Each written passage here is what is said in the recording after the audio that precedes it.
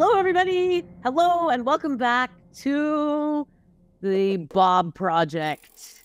You have landed on MBA Monday, on the Career Protocol YouTube channel, and on a Bob Project video. What is the Bob Project, you may ask? Well, we are working with our subscribers to help them apply to business school and put their best foot forward despite whatever weaknesses or uncertainties they may have about their profile. If you want to be featured on the Bob Project, you can apply anytime. Just scroll down to the link down below, careerprotocol.com/Bob. And we'll be doing a handful of these throughout the year. So look forward to getting to know you and talking about you. And don't forget to subscribe before you submit that, because we love our subscribers. We also have great stuff here every Monday about MBAs and careers and all of that stuff. So hope you will hang out with us on this channel and soak up all the good vibes and all the information we have to share. Without further ado, we have with us today Bob. Say hello, Bob. Let us know a little bit about you. Well, hi, I'm Bob. And my sort of profile, I guess, is that I was born and raised in California. I went to school in California, have my job in California. I'm currently remote, so I've been kind of moving around. But I really want to go back. And so my top school is Berkeley, and I want to be in that area. It also kind of reflects just my work history. I've kind of stayed at the same place for almost 6 years now. I've kind of grinded from like a junior video editor, and now I manage the entire media team. And I've really gone through it a little bit. Our company has a really startup vibe. And through COVID, we really grew. We ballooned maybe twice our size. And we had 2 rifts in the last 2 years, or 2 rounds of layoffs. And through that, and through managing a big team, I really got passionate about like we could do better. And I know I can't do better without more knowledge and without a better understanding of like how business works, how I can make sure my team is not only satisfied like with the job and like excited and passionate about what they're doing, but also taken care of.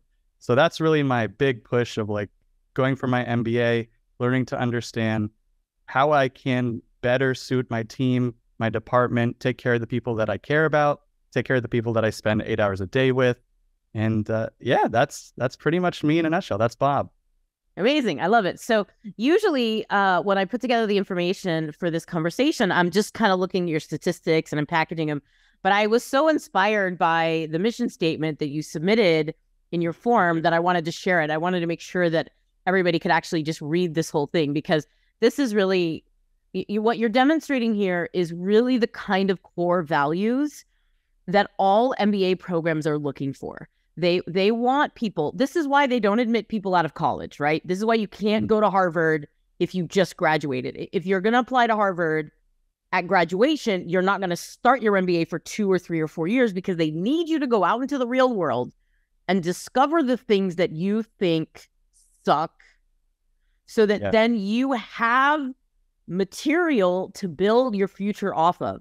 And it's not just looking at what sucks, it's both, right? You look at, what do you love? What do you love to do? What are you interested in? What are the spaces that appeal to you? And then also, what do you want to fix? What do you want to improve? How do you want to make this world a better place? And you've got just this fantastic statement of like, yeah, like I had to lay off people, and man, just didn't think that was cool. So I really want to move forward as the kind of leader who can handle things so that can be minimized, so that it doesn't have to happen, so that more people can find and like earn their livelihood. So and it was so beautifully written also. So that's why I just wanted to share it. So awesome start there. And then here's Bob's statistics. So UC Santa Cruz, focusing in film and digital media back in 2017, strong GPA, 3.4 is like, you're kind of on the table with that. You're not above the average, but you're also not, too far below the average. So you got the table stakes GPA there. And like you said, you've been in media management. You've really worked your way up within an organization, which is great. It's a great foundation. And then you haven't done the test yet. So that's something we'll chat about today. Our goal is to get Bob into a top 15 program.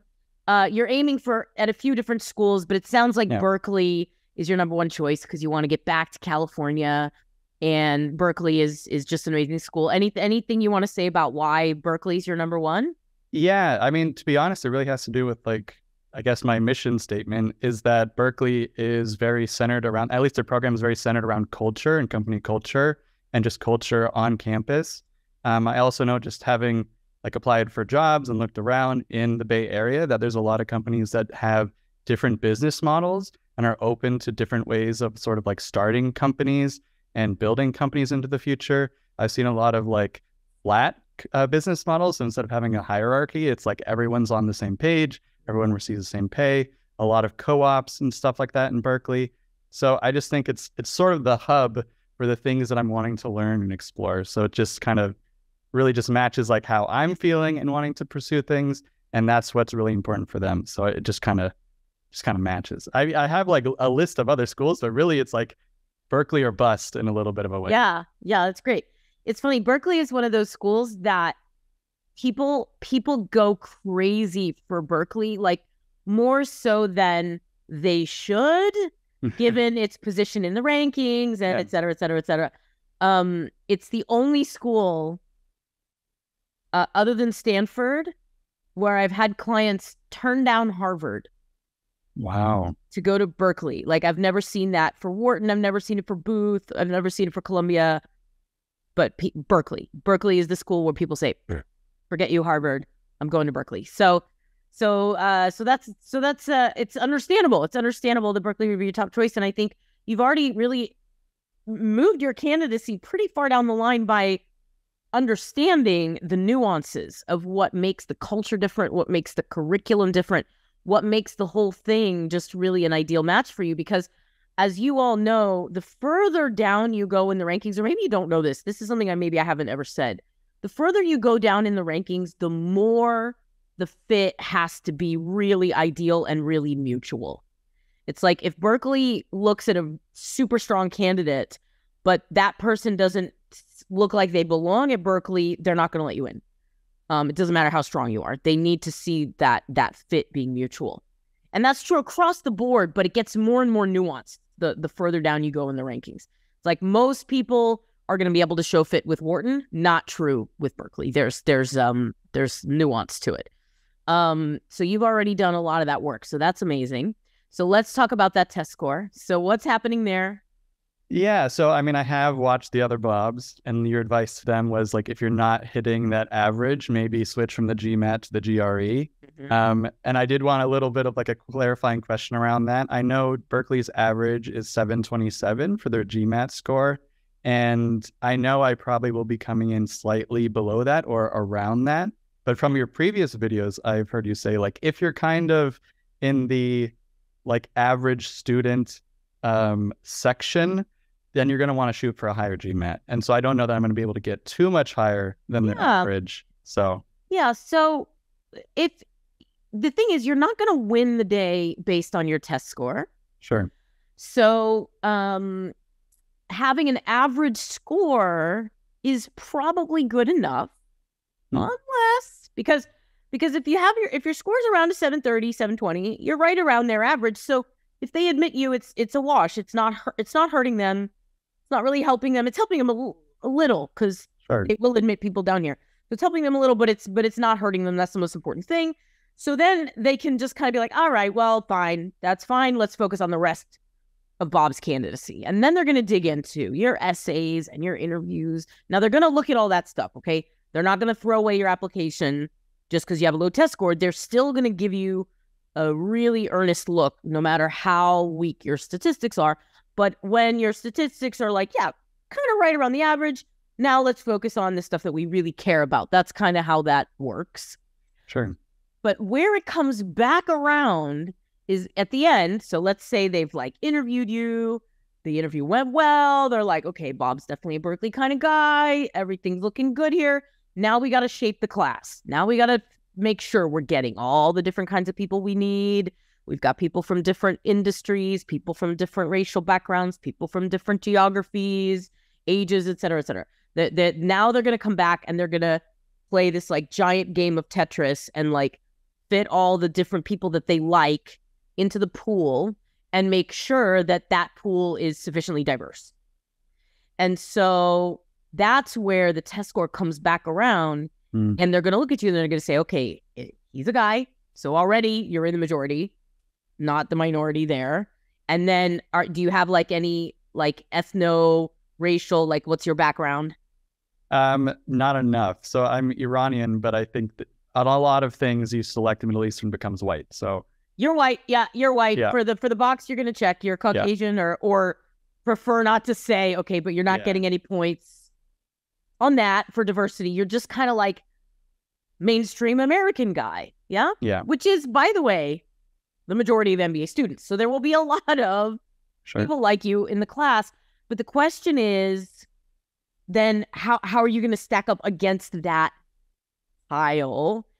And so if your application just completely blows their mind, then the test score, as long as it's average, probably won't matter. You'll actually stand out against that pool anyway. And then there's just some chance, let's say, it's let me see if I can show you here. I'm going to show you with like these are like firecrackers. Let's imagine that these boxes of firecrackers constitute the entire class, okay? And the entire applicant pool that's like you. So like it's like they can accept this many white American guys. Yeah. And all the rest of these white American guys aren't going to get in. Are you going to be up here? Are you going to be down here? And the test score could play a role here. They could be like 740 and above, unless really exceptional. And then maybe you get, so it's a little bit of that's going to happen. And so that's why you need to have as good of a test score as you can have. Yeah. And then in that context, having a GRE, I don't think it will actually matter either way. The reason I harp on the GRE is because if you're going to be lower than the average, you will hurt their rankings less with a GRE, which makes it easier for them to say yes to you if they love your profile and just the test score is weak. Yeah. Well, I actually used the career protocol, like GRE to GMAT converter, and their average GRE comes out to be like 680 GMAT, which I know I'm hoping, but I have a good feeling that I'll get above. So I would be coming in above average on the GRE. So does that unfortunately matter as much? I don't think that calculus works quite that way because they don't care that much about their average GRE. That's why the average GRE is lower, because they don't care that much about it. So like so I think if you're going to do 730 or higher, stick with the GMAT. Yeah. And if it sounds like you're around there, that will actually help you more than if you have a super high GRE. It'll help you more to have a super high GMAT than a super high GRE.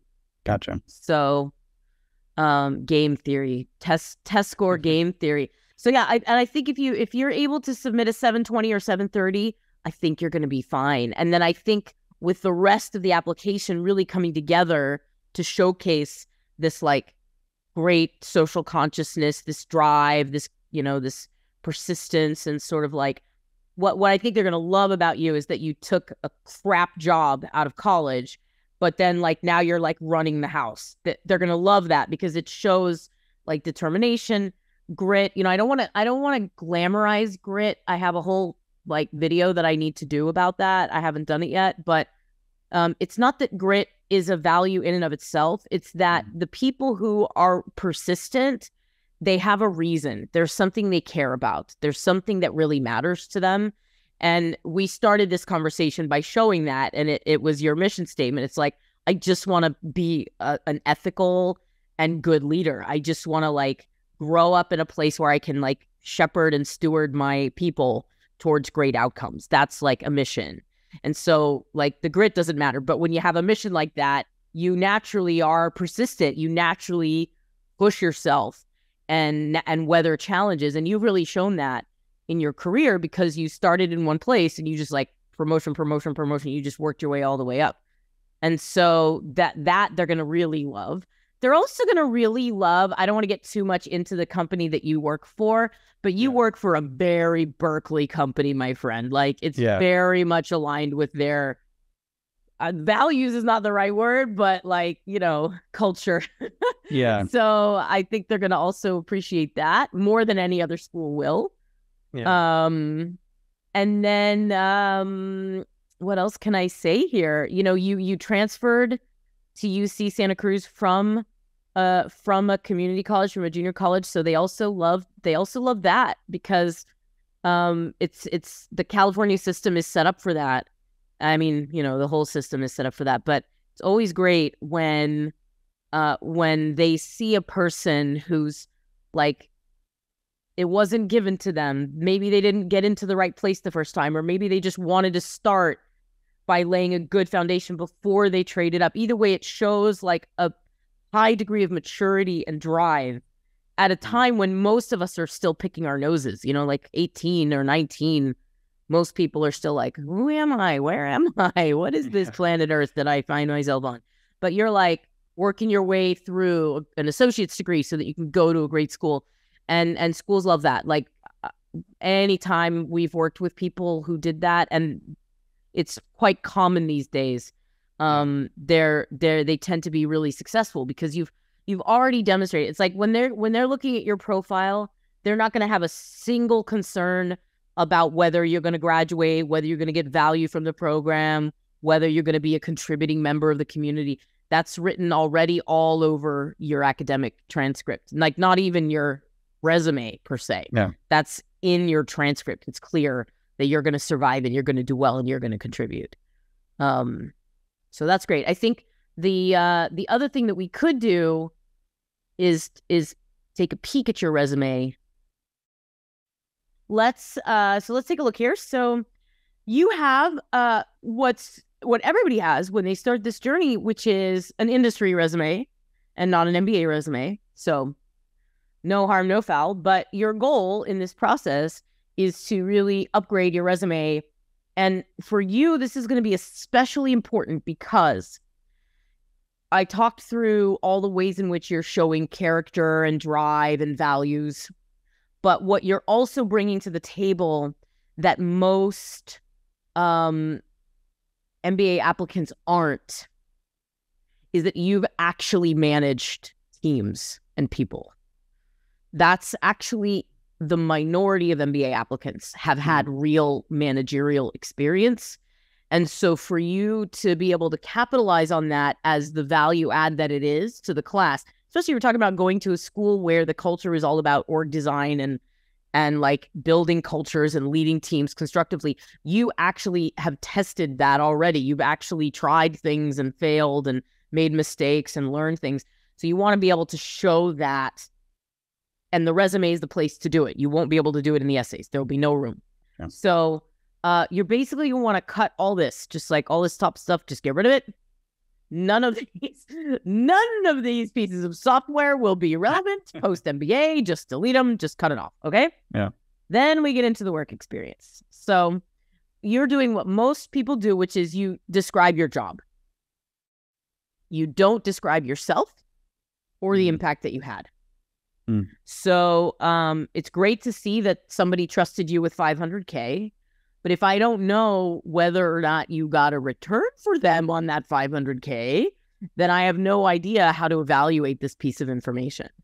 Yeah. So you want to think about just dealing with this first bullet of like yearly departmental budget of $500K. What was the bottom line impact that you created with that money? So it looks like you were creating content, yeah? Yeah. You were overseeing the creation of content. So to do that well in a business context, now there's obviously like, it was pretty, it was interesting. There's all of that, which may be meaningful, especially if there were like comments about it, or you think in some way that drove more sales because the videos looked nicer. Great, that can be included. But let's think about this just really brass tacks in terms of saving money or making money. How did you do your job well or better in such a way that if someone else had done it, maybe it wouldn't have been as profitable for the company? Yeah, well, I definitely think this plays into sort of my mission statement as well, where we went from 26 people in the department to 4. With me as sort of being the last employee in the department. And so we had our budget actually reduced far below that number. Like it wasn't an even ratio of people lost to money lost. And we had to pick up all the work that was left behind. Wow. So really that was the job, and that was like what I was successful in, is making sure that the 4 people left behind could really sustainably take on the work that was left behind and make sure that no one was getting burnt out and that things were coming out, the same quality that they had been, and finding ways that we could be more efficient and more organized around what we were trying to do. Amazing. So one of the things that might actually, because there's several things in what you said. So there's like employee management, well-being, like responsibility for not churning and burning your people. That's for sure probably warrants a bullet. But then there's probably also something really measurable, like one year we produced X number of videos with 26 people. The next year we produced X minus 2 videos with 4 people, or whatever it is, right? So X actually showing 1,500. Well, I was going to say 200, but I knew that was going to be way low. I knew that number was going to be way low. So it's like you did the same, right? No loss to productivity. What is it? 75% loss of resources, something like that. Yeah. So that's meaningful. And so that's one of the results you produced was with less than a quarter of the staff, you produced the same caliber and quantity, or less than 20% of staff even. Then the question is, how did you make that happen? Did you implement new project management systems? Did you streamline the editing process? And if so, how? How did you ensure quality? So now we're getting into the nitty gritty of like how did you manage to get that done? And it may end up being multiple bullets because that sounds pretty complex. Yeah. And so there might have been stuff you did on the production side to like streamline and make it more of an assembly line or whatever to like streamline production. But then there was probably some stuff that you did around like eliminating unnecessary, overwork. And maybe that involved a project management system or different structure for communication. Maybe you even made some calls about prioritization. Like, okay, these videos we don't need. We're going to just cut those and it will have zero impact on the bottom line. Instead, we're going to focus on these. So there's a lot undoubtedly that went into that, both for you as a video producer and content creator, but also as a manager of processes and teams. And you just want to get full credit for that. You want to get full credit for all those amazing things that you did. And so that's how you do it on the resume. And then you want to go all the way down and do that. So here, built Asana ticketing framework used by all service departments. So why would I care about that? I guess it saved time and reduced errors. It reduced like duplicate work and like stuff getting behind schedule, right? So see if you can even quantify, like, did that decrease time wasted on production? And by what percent? How can you start to map the what of what you did to the so what, to the impact that it had? Gotcha. So like that top bullet point for that post-production manager, that would be a good way to explain the second bullet point, like the impact that it had. Increase department deliverable output capacity by 80% without an increase in staff. So this is moving in the right direction, but it's vague in 2 ways. First of all, output capacity is theoretical. Output is real. Gotcha. So I would take away the word capacity. Increase department deliverable output by 88% without an increase in staff. And it's vague because I don't know what you're talking about. Did you just use AI tools? I just saw this AI generated beer commercial that's circulating in the metaverse. Yeah. Deeply disturbing. Okay. But, was it that? Like, did you use AI to do it? Did you use like one of those plugins that does videos automatically for you? Or what was it? Partly Asana, partly Asana, but Asana does nothing. Asana solves no problems, right? Sure. So there must have been strategic thinking. There must have been planning. There must have been communication. A lot of other stuff that went into it. And you want to be able to show what you did, because otherwise, just imagine that someone's reading this who has no idea how anything gets done in your industry. And in fact, as I'm looking at this, you say increase department deliverable output. Is that emails? Like, what even is a deliverable here? I actually don't even know. But even if I did know that it was a video, you want to assume somebody knows nothing about what goes into video production. So when they read this, they have no idea. There's nothing in here to hold on to that gives me a concrete sense of what you did or that you were a great manager. Gotcha. So you need to make it super real for anyone, and especially for people outside of your industry, because that's who the admissions committee is. They have no idea about this stuff. Gotcha. And so they're looking to you to really be able to showcase, this is who I am, this is what I've done, this is the value I'm bringing to the table. This is part of why we've been doing a lot of experimentation with ChatGPT. And it's like AI still can't solve the resume problem at all, because there's so much information in your brain that it's like to create a prompt that would create the right resume would take way more work than just doing the bullet right in the first place. So you have to really think through the details of your experience, and then where did you add value and how? And then you got to boil that down to like 2 lines in the bullet point. Gotcha. And it's a big challenge, but it's really, really worthwhile effort, because you're going to need this skill in every job interview, in every job application you're ever going to go through. So that is your other big step to take. But if we zoom back out to the Bob project, we're working on a Berkeley application, and I think you just got to stay the course with your test prep. It sounds like the GMAT's going to be fine for you, and then you just got to go about having a great time with the Berkeley essays and really showing the unique school fit that you do have already.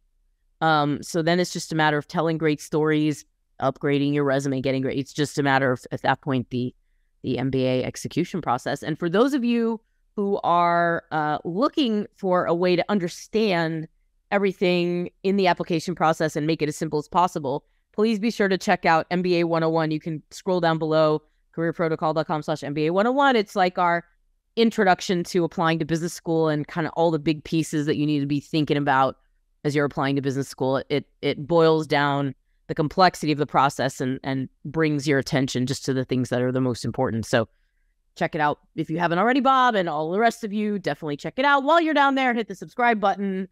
And let Bob know. Let Bob know if you're rooting for him. I mean, honestly, I don't know how anyone could not be rooting for somebody that has a mission statement like this. I'm just going to put Bob's mission statement back on the screen again.